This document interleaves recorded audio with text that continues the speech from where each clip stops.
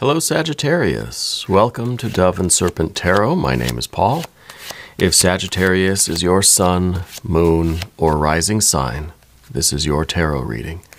Please hit the like button, leave a comment, consider subscribing to the channel, especially if this reading resonates with you. It's totally free, it doesn't cost you anything.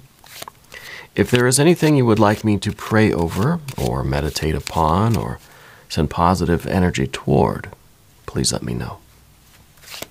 Now, this is going to be a general reading, so try to be open and receptive to whatever may come through during our time together. I am merely the messenger, and I ask you to connect directly with each of these cards and use your own intuition to take you beyond the details that I might provide. And remember, Sagittarius, that the most important part of any tarot reading is you. And a Two of Swords. Interesting. It feels to me like there's kind of a, I don't know that there's a direct choice in front of you right now, like if you're literally trying to decide something. I feel like what you have decided is that you're going to trust in spirit a little bit more, right? Because the Two of Swords is not so much about making a choice or having to make a choice or failing to make a choice. It's about how you make your choices. Yeah, it's about how you make it. You can either do pros and cons, right? Weigh the options, make a list, assign everything a certain point value and then tally up the points at the end.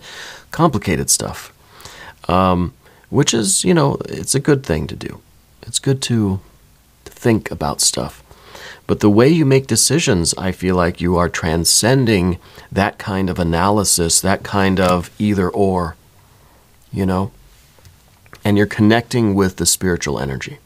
You're connecting really with the moon. There's a little moon at the top of that card. You're connecting with your kind of psychic energy. Yeah. Let's put this into some context. Let's see what's going on with you. Three of Swords. Interesting that we've got a Two of Swords and a Three of Swords. We've got the moon here connecting with that psychic energy to make the decisions, but then we've also got memories. We've also got this idea, we've got Saturn here, right? We've got this idea that we want to transcend our analysis, and connect with spirit in order to make a decision, but we also feel that we're kind of hemmed in by our past. We're hemmed in by our memories, right? That we're restricted by everything that's ever happened to us. And it kind of feels, I don't know if you've been really, if this is a period of time in your life, I kind of feel like February, March might be a time for you where it's kind of it's like the anniversary of something that happened, it's somebody's, birthday or something, someone that has passed. It's, to me, like the next couple of months, for some reason are significant for you. And they bring up a lot of these old memories. Yeah.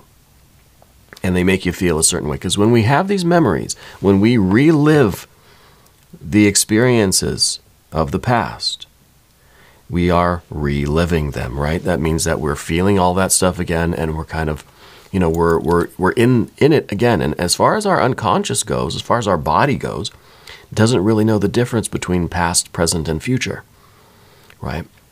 So we use our mind to relive past painful experiences, and we're just kind of hurting again. It's happening again to us as far as unconscious, as far as our bodies go. But the same thing can be true of projecting into the future. Let's start thinking where we want to be, what we want to do, how we want to feel. Let's relive experiences that have not happened yet, right? We use that power of visualization, that intellectual, mental, psychic power, to relive an experience, to experience something now that we're trying to manifest in the future. As far as our body goes, as far as our unconscious goes, it's happening literally right now, right? So maybe we're creating, helping to create that future, right? And so this might be what we're really trying to transcend with this Two of Swords too. Now we've got some fire energy. We've got a Seven of Wands down here. We've got a Seven of Swords over here. We've got a Seven, interesting. 777. And we've got a Knight of Swords here. A lot of Swords energy right this way. This is really a mental thing for you. This is really something that we're trying to, we're trying to, I think, like I said at the beginning, we're trying to be aware of how we're making decisions. And maybe this is, we're trying to be aware of how we are using our mind and creating our reality right here in the present moment. Are we reliving the past painful experiences right here in the present moment? Or are we projecting out into the future and creating that future state that we want to be in right now here in this moment? 777. The divine energy is pushing you forward. And it may be a painful experience right now, but it's worth it. We've got the Lover's card down here. General energy, that's you combining with your purpose. This is you being married to your destiny. This is really the card of prophecy, right? This is the card that says you are realizing what you are meant to do. Think of this as an initiation. And we've got fire and earth, fire and earth, fire and earth. This is how you are manifesting your future, manifesting your destiny. This is your path, and I think that it is being revealed to you. It does feel like a prophecy to me, and it feels like this is an initiation. This is something you have to endure, and you will come out the other side knowing exactly what your destiny is, right? More court cards here. More and more court cards here. So I wonder if there is something going on with some family members, and maybe it is something that happened in the past, and this is kind of around the anniversary of something like that. I don't know why, I feel like you've lost several people right around this time, right? Maybe February, March. I feel like you've, maybe not all at once, maybe over the years, but it seems like it always happens February or March. There's some reason why this period of time is not the best for you, okay? And I feel like there is a loved one that had something to do with their breathing. I don't know if they had lung cancer or their lungs weren't working, right? And I think they passed that way. And that might be maybe the most recent loss that you've experienced. I think Spirit wants you to know that those people that you have that kind of emotional, spiritual tie to, and that's part of the meaning of this Lover's card too, those people are always with you. Okay, this is that kind of, once we're tied to somebody spiritually, that does not get severed easily, okay? And certainly does not get severed by the transition from one plane of existence to the next, right? So these energies, they are kind of, they're as guides for you, I think, right? And I feel as if you still, I almost wonder if someone in your family was, or is still perhaps a medium or a channel to the spirit realm, to the other side or whatever. Maybe you yourself are.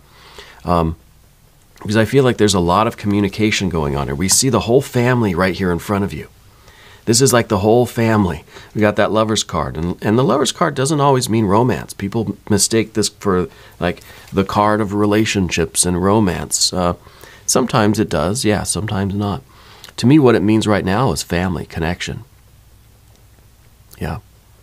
And maybe this is a process for you, really, of aligning yourself with your destiny, and I don't know, kind of maybe moving toward your family, maybe kind of welcoming these energies into your lives instead of looking at these as painful memories, painful events. And this time of year is really, I think, kind of a dark time for you. Maybe we're trying to look at this as light, as beauty. Let's make this into a time of the year where you can reconnect with your loved ones. Yeah. Because it's kind of odd, really, that we see them all right in front of you here. I mean, all these different court cards. And it's really kind of interesting to me.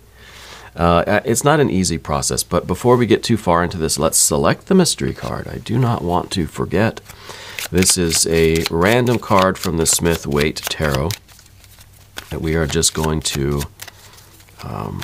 set aside here. We're going to put Tiny Bob Ross right on top. We're not going to look at that card until the very end, but it will tie everything together. It will give us the confirmation that we need at the end of the reading. If at any point during the reading you feel like you know what that card is, I want you to put your prediction down in the comments. Yeah.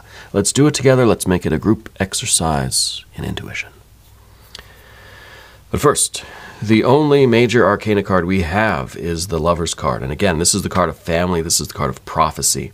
Okay? And I feel like part of your destiny right now is to learn how to kind of transmute this psychic, intellectual, mental energy from the challenging, dark, and painful experience that it might currently be into one of connection and love and communication with your spirit guides. I feel like these are all, and maybe they're not all family members, but I feel like you've got a really big team in front of you, right? And it's almost like they're just kind of waiting for you to make that breakthrough to where you realize that they're there. And maybe it's family members, maybe it's ancestors, maybe it's, something else, angels, spirit guides, whatever you want to call it. But I feel like they're all waiting for you to make that breakthrough, right? To get through this difficult passageway. See, we see all the difficulty here on the vertical axis of the path of the dove here. We have the 7, the 3, and the 7. So it's kind of like we're trying to harmonize, but we feel like we're going through this very difficult initiation. Very, very difficult breakthrough, awakening, spiritual ascension, whatever you want to call it. Opening yourself up, I think, to the Two of Swords, that psychic energy. And maybe you've always felt like you've been a bit of a medium, but maybe it's something that you've always sort of denied or didn't believe in or didn't really accept, or you didn't want to be that way, you didn't want to be different. Something that, because I feel like it's something that you have to accept. It's something that you have to kind of open yourself up to again and refine. I feel like it's kind of natural for you. But the way we've perhaps always looked at it was a distraction. It's like you're trying to read a book and other people in the room are talking to you and you're just like, hey, I'm trying to read. So it's just kind of like more of an annoyance and an inconvenience than something that is like part of your destiny. You're trying to do your destiny and everyone's just distracting you, So I wonder if you have this, I wonder if you've learned how to kind of turn the volume down on those spiritual connections or that mediumship kind of thing. And maybe to the point now where you just kind of don't hear it. Maybe now it's just like a low hum instead of the voices, And I think you are the one, too, that needs to have some sort of white noise while you sleep. I like to have white noise while I'm reading a book. For me, I can't concentrate, I can't sleep, I can't really do anything if I can understand the words or if there's a certain rhythm. I need random, like white noise or whatever color noise, I don't care. For instance, I can't go to sleep listening to a podcast. And I don't think you can either. And the reason why is because my mind will focus on those words. I will just kind of involuntarily listen and comprehend the words that I'm hearing, and I can't fall asleep because my attention is on those words. Same thing with music. I can't listen to music while I sleep because that rhythm, that steady beat, is going to get my attention, and then I won't be able to sleep. So I need random, static noise. It can be words, but it can't be words that I understand, right? And so I feel like you're kind of the same way, and I feel as if you need a lot of that kind of noise to kind of drown things out. You've learned other ways, maybe not just like the white noise, but to turn down the volume of the spiritual connections. Yeah, and that kind of mediumship thing.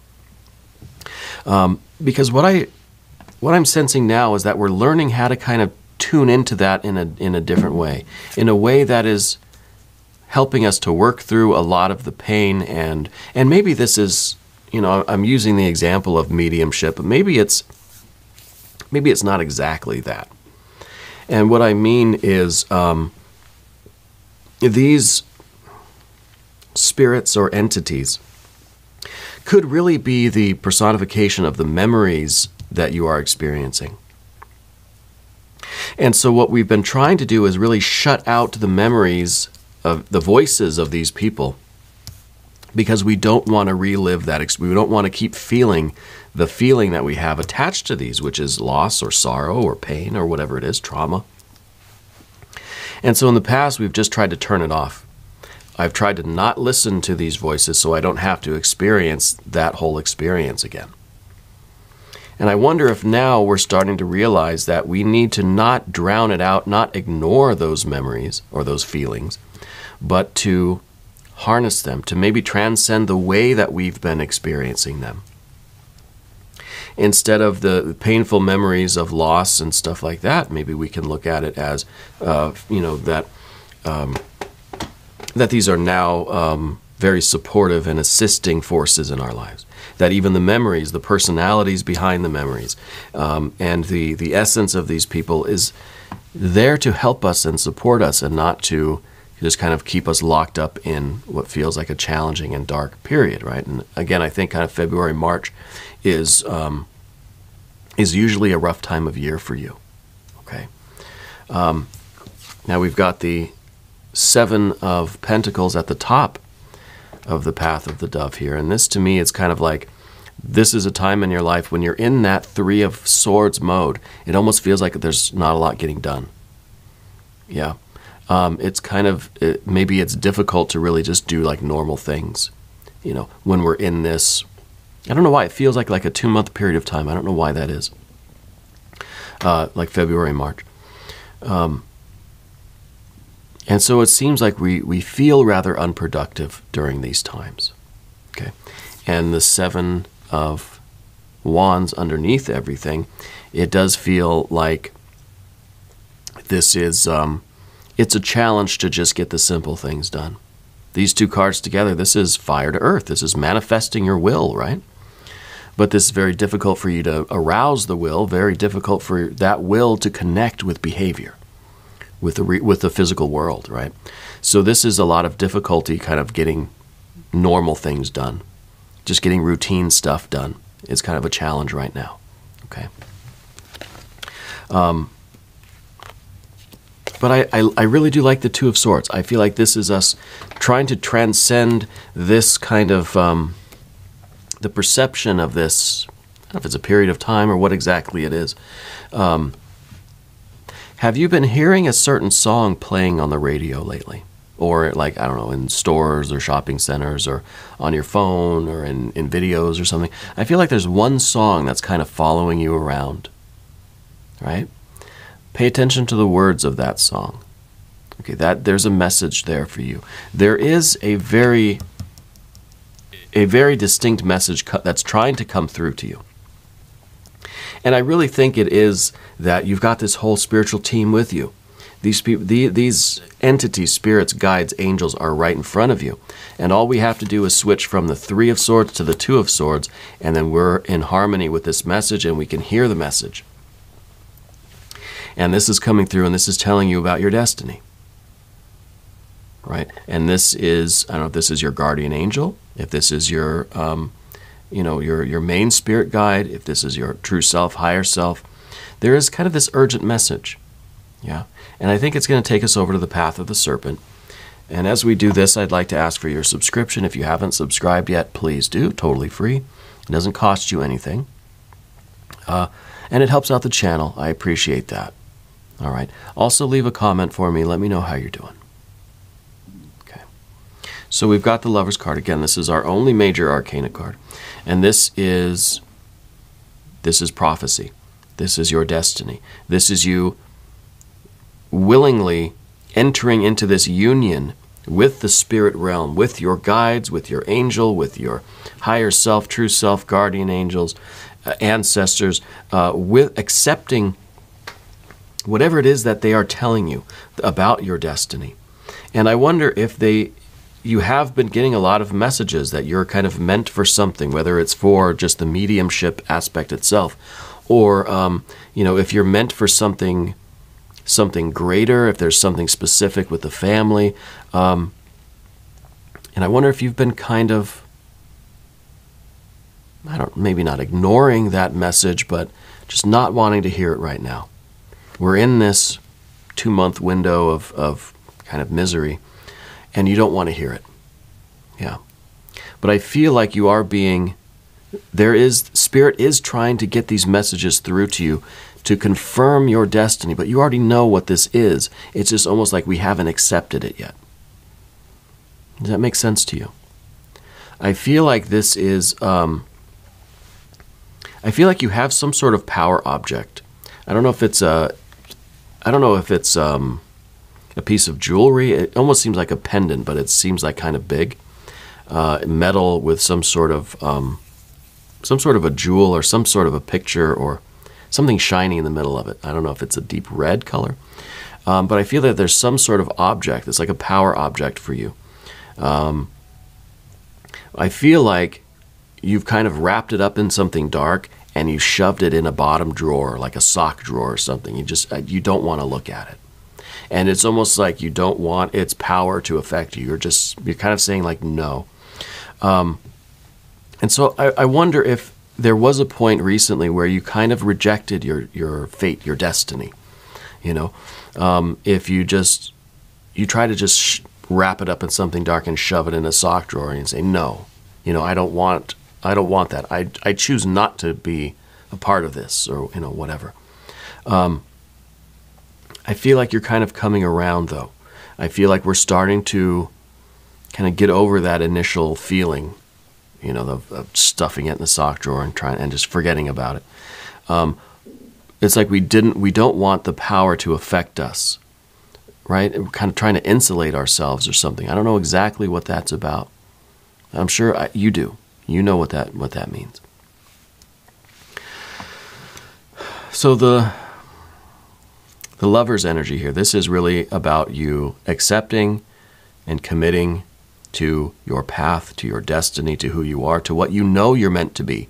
This is the prophecy that says you know your fate. And this is the part of the prophecy where you then accept your fate, you go grab that thing out of the sock drawer, and you embrace it. Yeah, you embrace it. And in the position of the environment, we have a lot of emotions, right? The court cards altogether indicate a group of personalities, right? But individually, they mean something different. And I think the Queen of Cups in the position of the environment is really the initial flood of psychic activity, emotions, intuitions, the real, like, you're jumping into the pool, right? You're not tiptoeing in, you're just cannonball right in, and you're fully immersed in this. And I think that it is somewhat overwhelming. You're going to have to kind of learn to swim a little bit. Yeah. It's going to be a lot. You're going to be confronted with a lot of things, but I think that we're learning how to use our psychic, mental, gifts and talents in order to deal with this, so that we don't get into the Three of Swords, that we can really kind of maintain the balance, really, of the Two of Swords. And I like that we have water, fire, and air here, because this is balance. And it really is this air that is keeping the fire and the water from extinguishing each other, right? So we have the Prince of Wands here, and this, I think, is your commitment, even when things get rough. We've got that the Seven of Wands down here too. So things do get challenging, but you're able to stay the course because you have accepted your destiny now. You have drawn some sort of power. It's from that talisman amulet thing that I'm seeing. Somehow that's a source of power. You've drawn power from it, and you're able to sustain your efforts. Right? You're fully on your path now. I mean, it sounds like a myth. It sounds like a Greek myth or something. But you're really able to continue on your path with this energy. And this is the difficult part, I think, is even when the emotions get overwhelming, we don't lose our stamina. We don't lose our power. Yeah. And I think that really is the challenge. I like the card we have next, though. It's the Queen of Swords. The Queen of Swords is, to me, it's the harmonizing of both the water and the air. It's learning that the past, that our memories, that our history does not have to be a source of weakness or of despair. It can be the source of that power. And so maybe this amulet talisman thing, maybe it's some kind of a memento. Maybe it's like a box even. Maybe it's some piece of, I don't know. It seems like it's a big kind of piece of jewelry. I don't know what it is. But maybe that's part of a larger symbol of like a box of memories or something, you know. Something that kind of represents this past or this history. I don't know exactly what that is. But it's the idea that those objects, memories, the pictures, right, the thoughts and feelings, rather than making life more difficult and making it difficult for us to manifest our will, that it can be used as a source of power. Now, the mystery card, I want to look at that. I want that to be some very strong earth energy. I want Emperor, Empress, I want 9 or a 10 of Pentacles. If you have a prediction, put it down in the comments, okay?